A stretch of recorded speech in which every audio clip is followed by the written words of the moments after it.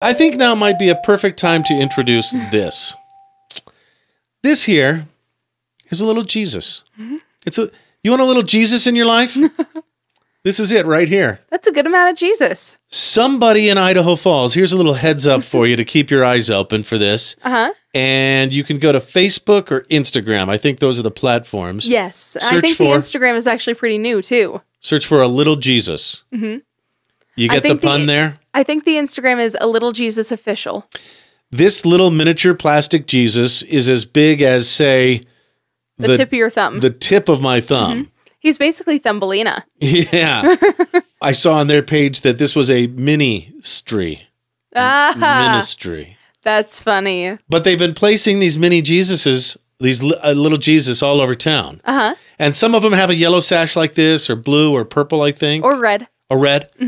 And I think it's kind of cute. It's super cute. Like they do, like it's a sincere thing. It's not a parody or anything. Right, yeah. Yeah, by the sound of the page, it sounds like he just wants to spread a little bit of Jesus's love for those who are seeking it. So yeah, I think it's a nice message for those who need it.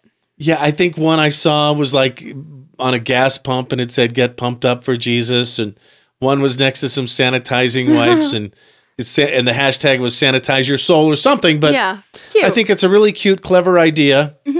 We may have an idea who's doing this, but we're not going to out them. Yeah, we're going to leave it up to you folks to figure that out. That's more fun.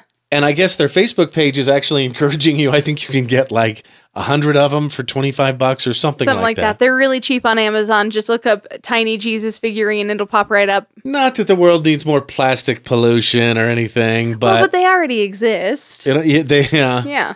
And I think it's a cute idea, especially considering that it's almost Easter. Yeah, right. So whoever you are, you sneaky guy or gal, it's cute. Yeah. We approve. You know, I did something kind of like that in high school. Oh, yeah? Yeah, on like the last day of one of my years, I think it was my senior year, I actually left about 10 or 15 plastic dinosaurs hidden around my school. Wow. Yeah, and like a couple of people later on were like, oh, I found a dinosaur. And I was like, that was me. Yeah, oh, I felt like I should have been like twirling a mustache, you know?